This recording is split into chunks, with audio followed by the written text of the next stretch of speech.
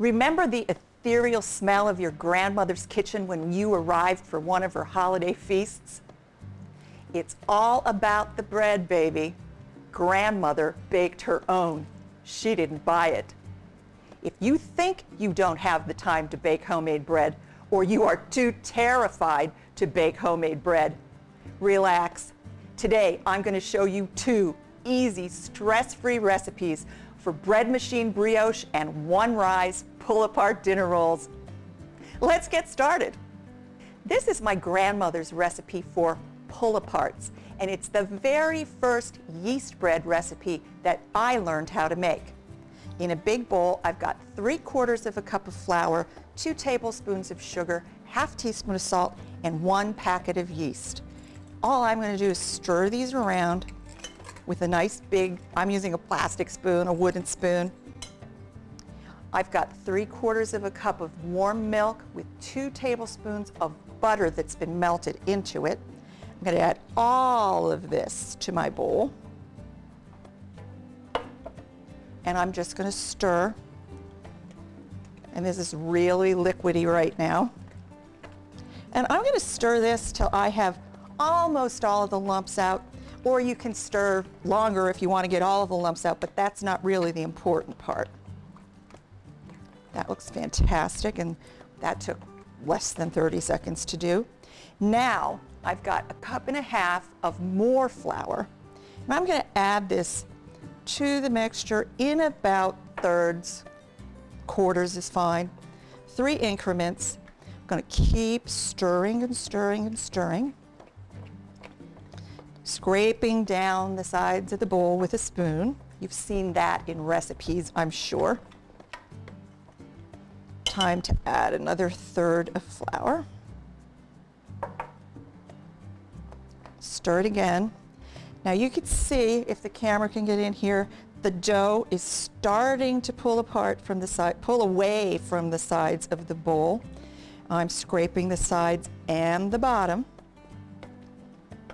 And now what I'm going to do, see, it's a soft mass. And I'm just going to add this last 1/3 of the flour to the bowl. And now I'm going to knead. I'm going to put my hand in here.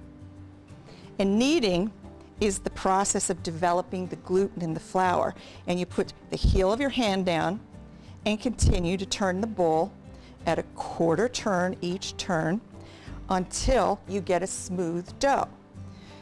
Now, depending on the humidity in the air, this is going to take 1 minute, 2 minutes. Not a lot of kneading for this dough recipe. Heel your hand down, press, turn, press, turn. Easy enough so far. Press, turn, press, turn. I've got a beautiful piece of dough. And now what I'm going to do is I'm just going to put it in the bottom of this bowl, and I'm going to cover it with a cotton cloth and let it rest for about 10 minutes. And this rest period is going to allow the gluten to absorb the flour, and it's going to make my dough really smooth and elastic. My dough is rested. I've uncovered it. And all I'm going to do now is pull it off into 10 or 12 pieces and place it in a 9-inch baking pan that's been sprayed with some no-stick spray. I have a little bit of extra flour here in case anything starts sticking to my hands or to the bowl. What I'm going to do is pull off a piece of dough, simply roll it between the palms of my hands, form it into a ball, and place it in the pan. And I'm just going to do this till they're all gone.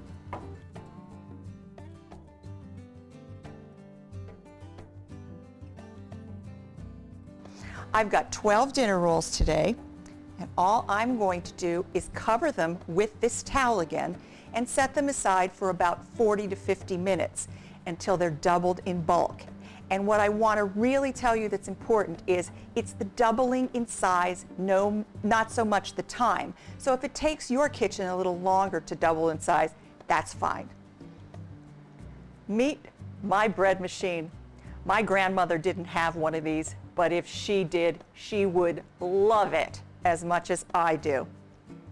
I've got the bread pan from outside of the inside of the machine, and all I'm going to do, I've melted a half cup of milk with 2 tablespoons of butter, and I'm going to add 2 tablespoons of sugar and a half teaspoon of salt. Now you remember when we made our yeast dinner rolls that in the bowl what we did was we mixed our dry ingredients and added our wet ingredients. The only thing you have to remember when using a bread machine is it's the opposite. You add your wet ingredients to the pan before you add your dry ingredients. So I'm just going to pour this mixture right into the bottom of my pan.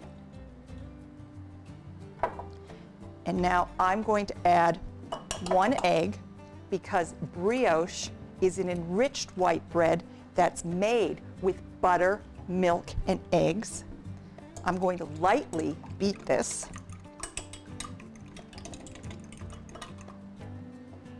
I'm going to add my egg right to this pan. Now I've got 2 1/4 cups of flour.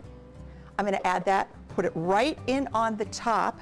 I am not going to stir this. I have a packet of yeast, and what you do is you make a little well in the top of the flour with your fingertip. You add your yeast to the center, keeping it out of the liquid.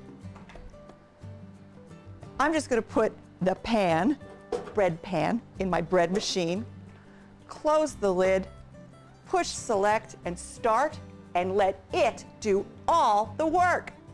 It's been about 40 minutes, and look at how beautiful these rolls look. I'm just going to pop these into a 350-degree oven for about 15 to 18 minutes, and then it's time to eat. See how easy bread baking can be?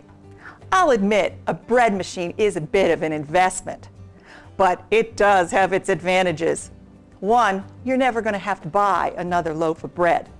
Number 2, because it does all of the work for you, it frees up your hands and your oven to do something else. And last, they all have timers. You can put your ingredients in the bread pan the night before you go to bed and wake up to the smell of Grandma's home-baked bread. For these and all of my recipes, just go to my website.